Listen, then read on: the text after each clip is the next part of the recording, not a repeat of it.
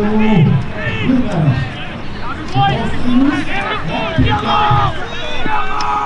goal to cut, right? That's the look right?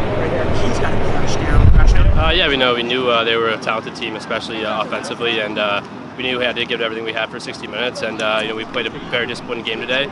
Coming off a loss against the U.S., it's always tough, and we rebounded back against the Iroquois Nationals. It was, again, a really good team, and it's a good win for us, and gives us a bye week going to the end of the tournament. I mean, I feel like our defense played awesome against the U.S. as well. We do a lot of film.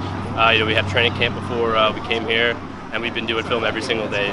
Being prepared, and Coach T. Ray does a great job. On the defensive end there, and just scouting their team, knowing their tendencies and what they're able to do. They move the ball so well, and for them to hold them to 5 goals is, it's unbelievable. So again, that win today is big going forward, and looking forward to playing the Aussies in a quick turnaround game tomorrow. I don't know if I have a name for it if you want to talk. Well, they went two shorties behind, so just hold it. Anytime in sports, it's a matter of having fun, being there for each other, and caring about the little plays. I think that's one thing we're starting to focus on, and we're starting to realize, because we're getting into these tight games. All tournament, every game's kind of started off really tight. Regardless of who we played, all 4 games have been tight from the start.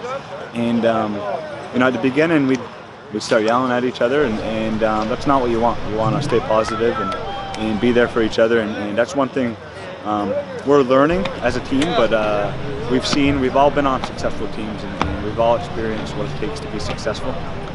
So we know that that's what it takes, and that's what we're buying into. For the most part, I think we had our opportunities. We had scoring chances, and Dylan Ward, stood on his head tonight.